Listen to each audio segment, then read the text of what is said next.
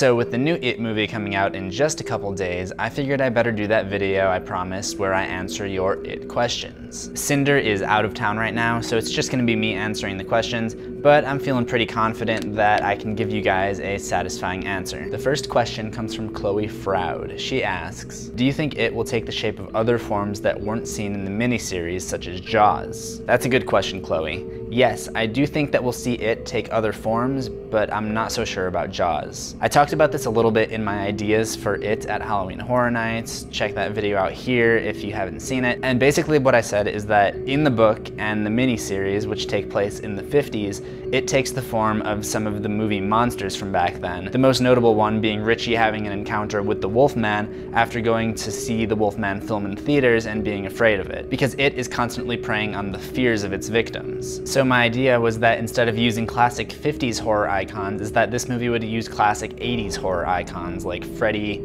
Jason, Chucky, and Michael Myers. So to answer the part of your question about Jaws, I doubt that we'll see Jaws in this movie because that movie came out in 1975, so it would be more applicable to if this movie was taking place in the 70s as opposed to the 80s. Yes, it was still relevant in the 80s, but I just don't see a spot for Jaws to really appear in Derry. The only major body of water is the Kenduskeag Stream, and I think it would be a little bit silly for a shark to appear out of a stream. It could happen, but I think it's more likely that we'll see horror icons from the 80s in this film. Next question comes from Angelo Zarola. Are all of Pennywise's red balloons the dead children that he's eaten?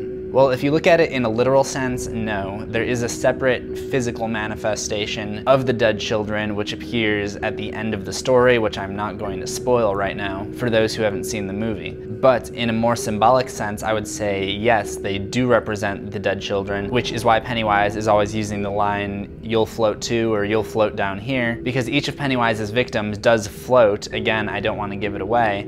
And I think the red balloons are kind of like a physical manifestation of that in the real world. So yes, the balloons do kind of represent his victims. Gavin K asks our next question, will the It movie be in 2 parts?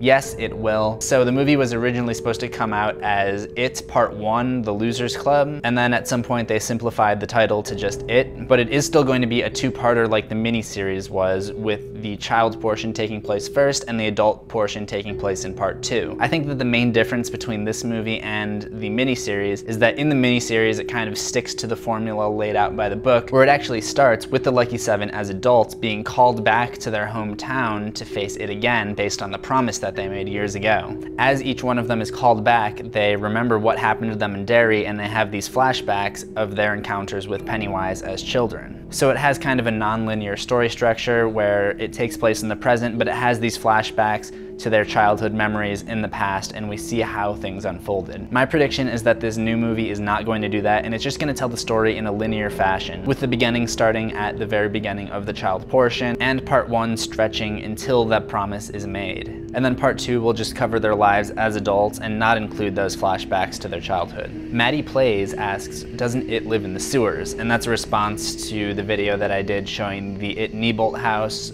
and the hashtag "That's where It lives," basically implying that It lives in 29 Neibolt. In the book, yes, it does live in the sewers. I think the best way for me to explain this is that the 29 Neibolt house is like its HQ up on the surface, whereas its true home is down in the sewers. We also see in the trailer and the It experience itself, which if you want to check out that video, here is the link, that 29 Neibolt seems to be connected to the sewers, and there's a scene where they use a projector to line up the map of the sewers with the map of Derry and basically show that the sewer lines run right under the 29 Neibolt house. There's a scene in the book where they actually venture into 29 Neibolt and confront Pennywise, and Pennywise actually retreats from there down into the sewers, where they eventually go to have their final confrontation with him. So I would expect something similar here. Neezy Squad asks, do you think that this movie will be better than the TV series, or will it be bad and horrible?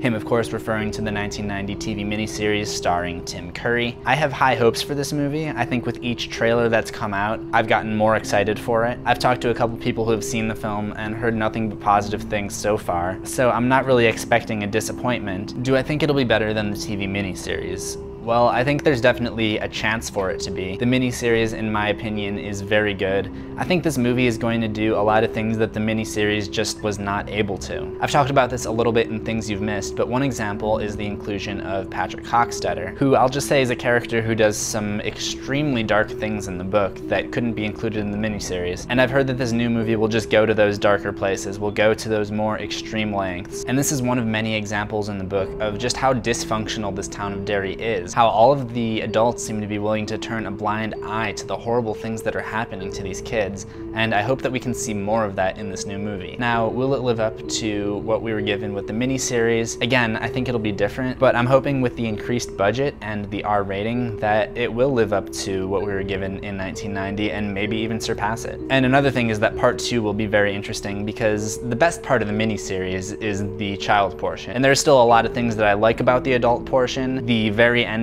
not really being one of them. But if you ask pretty much anyone what their favorite part was, they're probably gonna say part 1. So what I'm most interested to see is how part 2 is gonna compare to part 2 of the miniseries. I'm hoping that they might take it in a different direction and hopefully include the thing that happens after the ending of the miniseries that happens in the book. If you guys have read the book, you know what I'm talking about. Okay, next we're gonna get into some spoiler questions. So if you haven't read the book, I recommend clicking away or pausing this video and reading the book. It's a long book. Mindblocks20 says, I think they'll have a spot where they show it as the spider creature. What do you think? Well, I think it's pretty unlikely that we'll see that in this film. I think if they do decide to go with the spider again, that it will be in part 2. So do I think that it'll be in part 2? Yes, I think that we'll see it, but I think they may shift away from that being like the final boss kind of thing. It's something that works a little bit better on paper, but I think it's just more fitting for the clown that terrorized them through this entire thing to be the final boss as opposed to this spider, which kind of comes out of nowhere. I do understand the reasoning for the spider because the Lucky Seven, or what's left of them, come together and it is unable to find something that they're all afraid of, and this is really like the best form that it can manifest to face all of them at once. But with that being said, you want the end of the movie to be the climax, the scariest part.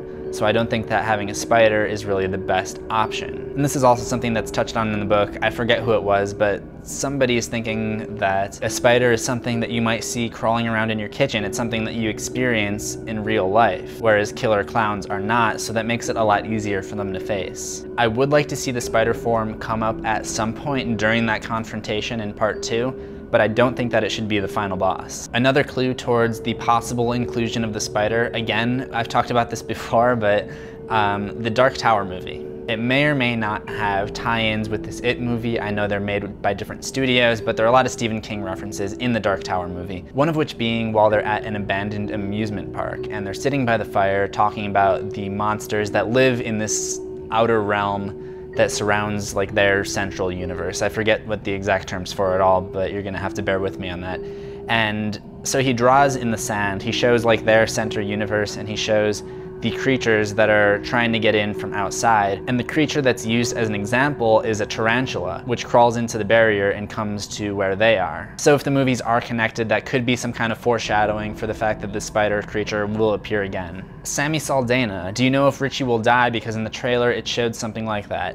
In the book and in the miniseries, Richie does not die. He is one of the survivors, and I can't really see them killing him off in this one. Like I said, I think the only two major differences are going to be the fact that this takes place in the 80s rather than the 50s, and the non-linear story structure being shifted into a more linear one, just focusing on the kids in part 1. In any event, in this first movie, I can't really see any of the kids dying. We even see in the trailer the scene of the promise, and they all seem to be present for that, so I think everybody at least makes it on to part 2. Blitzen Benth asks, do you think Pennywise will reveal his true form? And there were a lot of questions about this, asking, do you think that we'll see the spider? Do you think we'll see the true form? And in my mind, this is just a little bit different than the question about the spider, because he could be referring to the deadlights as Pennywise's true form, not the spider. And of course it's going to depend how you interpret it, but I see the deadlights as the true form of it, whereas Pennywise and the spider are just different manifestations, including some of the other ones that I talked about. So do I think that the deadlights are going to be in this movie? We haven't really seen any evidence of it in the trailer, but there is this one shot shot of Beverly being lifted up off of the ground, which could also tie into the phrase "you'll float too." And there seems to be like some kind of light shining on her, so I think that could be the work of the deadlights. And I do think that we'll see the deadlights make a return in this adaptation. So that just about covers the questions you guys asked on Twitter. I'm gonna be seeing this movie as early as possible and get cooking on hopefully a new episode of Things You Missed. So be on the lookout for that. Remember to subscribe to CZsWorld for new horrors every week. Ring that death bell for notifications, and I'll see you in the next one, assuming we both survive.